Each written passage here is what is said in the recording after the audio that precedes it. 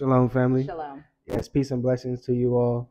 Thanks for tuning in, guys. We are journeying with us, family of 7 digital nomads traveling in Africa since 2020. So we've been loving it this far, Yep. and we are here to help you guys and give you the experience that we have so you won't be caught in anything that you shouldn't be. So this information that we're going to be sharing today is going to really make you or break you here in Africa. So stay tuned, guys. Yeah, I mean, this information, you have to have the logistics. And this is something that so many people overlook. Over the years, we talked to some diaspora that have come to Africa, whether it's Tanzania, Kenya, Ethiopia, South Africa, Zambia, Ghana, Nigeria, Senegal, Gambia, wherever. Some make it and some don't. First, we always talk about is mindset. If you decide on a thing, stay steadfast to the end to see the thing through. But there's also a logistical point that a lot of people don't talk about. A lot of people don't talk about how critical it is to have the right infrastructure in place with your finances. Because if y'all don't know, okay, I used to work in fraud at Chase Bank, okay? And so I know the system intricately. At the bank, if somebody is in another country and it gets flagged, or if it appears like they're in another country, the system, it's not even a human. AI will automatically flag that account, shut it down. Now, if you are over abroad, if you're in Zambia, if you're in Ghana, if you're in Tanzania, Kenya, Ethiopia, and you don't know this information before going and preparing your journey before you travel to Africa, then you land and you're like, why can't I use my card? And we'll be like, bam, you should have been watched our channel. You should have watched all of our videos. You should have signed up for Dream Life Africa or State of the Diaspora, because we talk about these things in detail. Exactly. Like that can make her. Can you imagine that? Yeah, I mean, we kind of had experience like that, but we're not going to go too much in detail. Everything worked out because we research and we do our due diligence to make sure everything's good for us.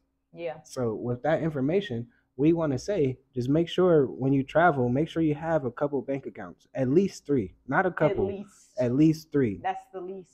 And when we say bank accounts, I'm not saying in the States, Chase, Huntington, and Wells Fargo or something. No, you need international bank accounts. You need online bank accounts. Then you need an offshore bank account. Exactly.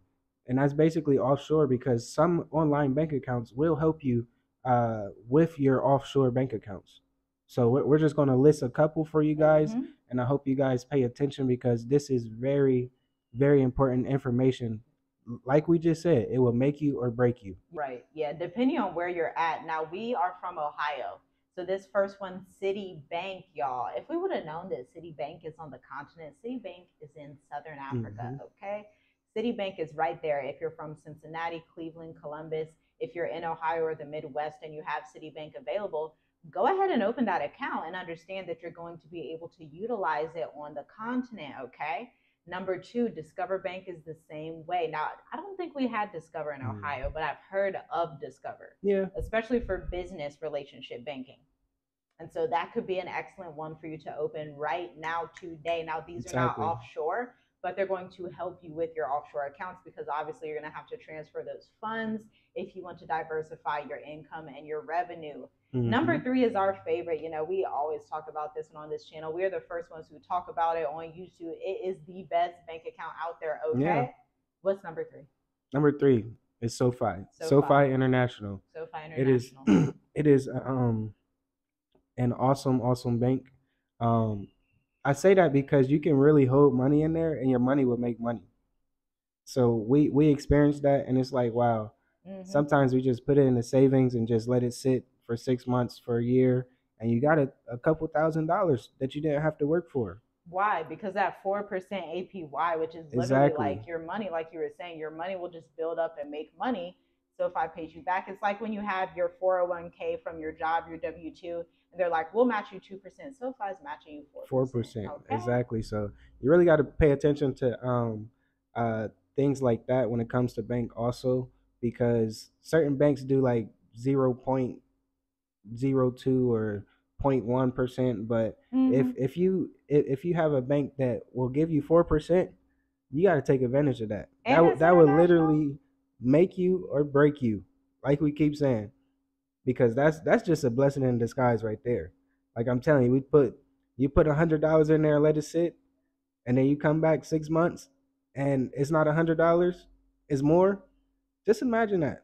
So these are the little things that you have to pay attention to when you're Yeah. traveling abroad, when you want to move abroad. Yeah. And this is exactly what we talk about in State of the Diaspora Yep. and our e-course, Dream Life Africa. Yep. So make sure you check the links in the description. Make sure you just do your due diligence to really take this stuff serious. Take this information and Yeah. and eat it like the word. Yeah. Yeah, because it's only going to help your move. You see so many people that just make the wrong decisions when coming to Africa. And in one stance, you feel bad. You're like, oh man, that's bad. But on the second stance, you're like, man, this information is out here. It's not Yeah, like exactly. we're not giving out the information. It's not like there's not courses, consultations, and strategic advice available. It's just we're in the age of information. It just doesn't make sense to have failure in these logistical standpoints coming from a place like America that has a lot of these things readily at your fingertips. If you don't have time, you have money. If you don't have money, you have time. And so that means that you either need to be doing the research. If you have lots of time, maybe, you just got lots of time on your hands, maybe you got laid off, you got time to do the research, or you're a busy entrepreneur, you're busy at your W-2, you don't have the time, but you have the money. So invest that money in getting the knowledge that's going to save you thousands and thousands of dollars in the long run.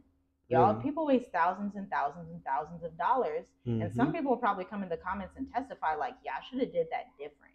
Yeah. Get the knowledge because, us as a family of 7, we're, we don't make much room for mistakes. We're diligent. We have a spirit of excellence about us when it comes to these logistical things so that we don't run into any problems. That's how you not run into problems when you want to move to Africa.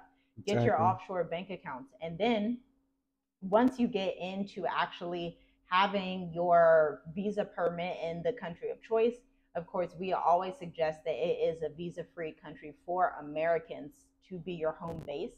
And then if you want to diversify like that, you want to go on vacation to a different country, you want to travel, whatever.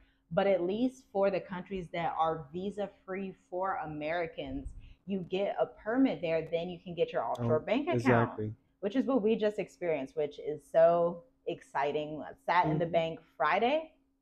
Yeah. It was very busy. Just like in the States when you go, no, it was worse in the States when you go to the bank. They were just very, very busy, In the States, usually it's just faster. Maybe it was just Ohio. I don't know if it's just Ohio. Everything's just faster in the States. Yeah. I don't know what. Yeah, maybe it's what you said. Everything's just faster. But it all worked out. Waited 2 hours and it worked out. Everything worked out. So yeah. But with that being said, number 4 would be Wise. Yes. That's an online bank account where you can literally have millions of dollars in there. And hold different currencies. Like really, and hold different currencies, like you just said. Yes. Send different currencies to people in Africa, Asia, the Middle East. Exactly.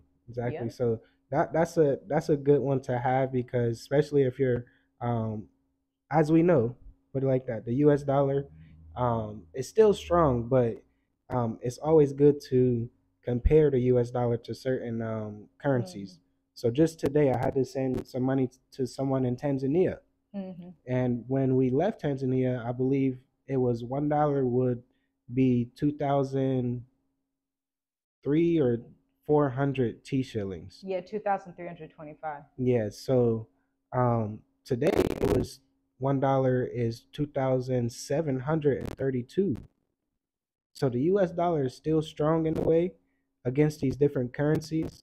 So that's why we suggest, you really open these bank accounts, use this leverage while you have it before it's too late. Because once it's too late and a U.S. dollar is reversed, like 50 T shillings or 50,000 T shillings would probably be $1 pretty soon.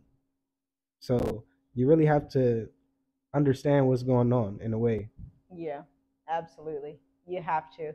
And then, like you were saying, be steadfast about it. Get it done early. Don't linger. Don't delay. Don't say, oh, the dollar will be good forever. Let me just sit here forever. Y'all, just watch January 2025. You can almost guarantee that things are going to take a strange shift, especially the BRICS people. They're getting in power. You have different geopolitical things coming in. And so it will behoove you to just start opening these bank accounts and diversify your revenue so you can hedge a little bit of your resources. You got to use wisdom. Even Joseph in the famine came into Pharaoh's house. Pharaoh, he was number two to only Pharaoh in the land, the evil, treacherous land of Egypt, which was also the most strong world power at that time. A Hebrew man came in and would advise Pharaoh and say, look, this is what we're going to do. And you know what Pharaoh said? Pharaoh was like, look, I don't want to deal with it. You do all of it. Yeah. You're wise in this area. You put out the strategy. You tell us how to survive in this famine. And it was seen as this graceful impact that the Most High imputed to Egypt, and then also saved the lineage of our people who were in Egypt at that time. Yes. Hallelujah. Hallelujah. So, number 5. Chime. They're excellent. You know, we've used them. Online bank. The reason you want to use these online ones as well as your traditional banks like Wells Fargo, Chase, is because, again, Chime, you can take money out without getting flagged. SoFi, you can take money out. Charles Schwab, you can take money out without getting flagged. Chase, depending on how Chase is feeling that day, you hope you get the right bank teller, whoever the fraud analyst, whoever they are. You hope you get the right one. Hopefully they know English as well, because that can be an issue.